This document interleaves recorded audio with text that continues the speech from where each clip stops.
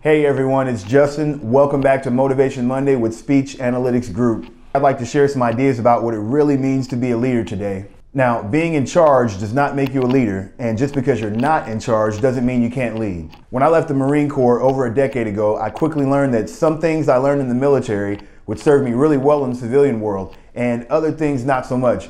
For example, if one of my teammates forgets to include an executive summary slide in the PowerPoint presentation, I can't jump up and flip out and start screaming during that presentation. So I'd like to share an acronym we learned in the military to help us remember the core leadership traits.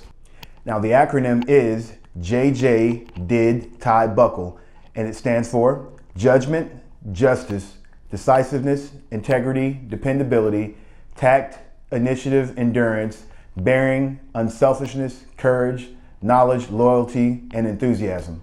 Now, obviously, there are a lot of traits to cover, so what I'll be doing is sharing my top 3 leadership traits in an upcoming video.